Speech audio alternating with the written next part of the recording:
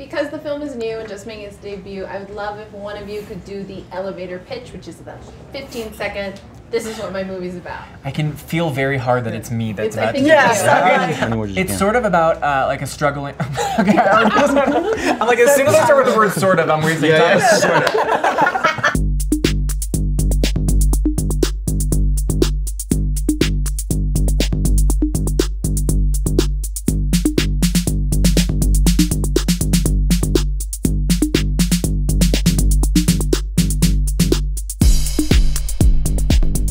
It's about a struggling comedy writer who's having a really bad year, just broke up with his boyfriend, and he moves from New York City back to his hometown of Sacramento to be with his mom who's sick with cancer and to live with his kind of conservative family again. I thought it was about a father. It's about I didn't get that at all. Heroically yeah. transcends his son's difficulties and creates a better relationship. Yeah. Use that one. Yeah.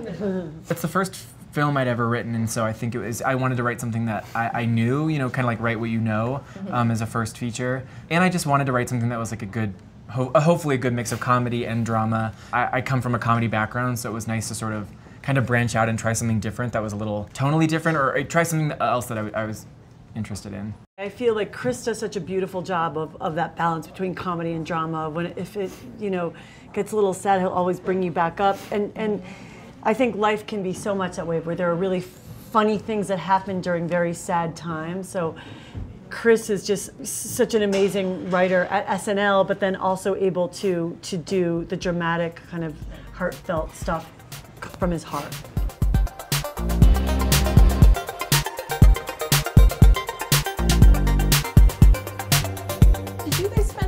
Before, because you seem to have a great bond on screen, but that's good. We had one dinner. Yes, yeah. We had one dinner and then like jumped right into it. We did sort of a funny scene, and then we did a scene where you say you're stopping chemo. That was a really dramatic scene right off the gate. The first day we did the dramatic scene in bed, and I was like, acting is wild. Like we had the most intimate mother-son scene. Yeah.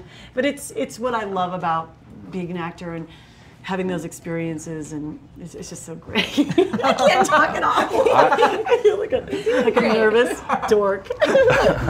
We would love you to compete in our ring toss. Great. Please join us at this red line. I'll try hard. Oh, that was good. Oh, it was not embarrassing. It was okay.